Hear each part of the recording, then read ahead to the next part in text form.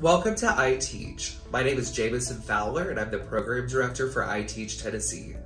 I'm so excited today to tell you about the accepted status for our candidates. So congratulations, you've applied to iTeach and been accepted into our program, meaning that you've sent us your university transcripts and completed the TCTN 5000 course. So now you're in the accepted phase of our certification process. The two biggest pieces in this phase are the acknowledging the letter of agreement and paying the enrollment fee.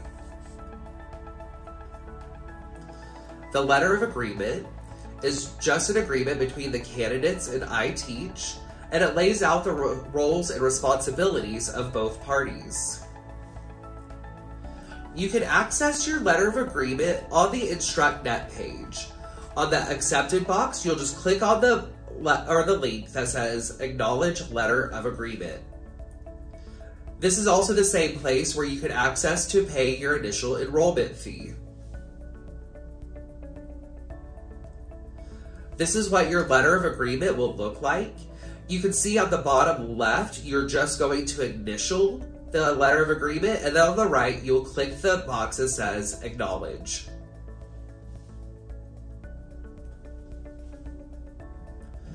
The enrollment fee is $250, but however, you will not pay the remaining program fees until you turn in your intent to hire form, signifying that you have secured a teaching position.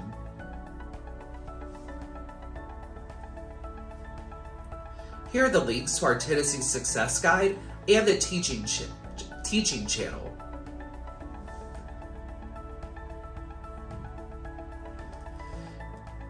If you have any questions or concerns, please contact us. Thank you so much and have a great day.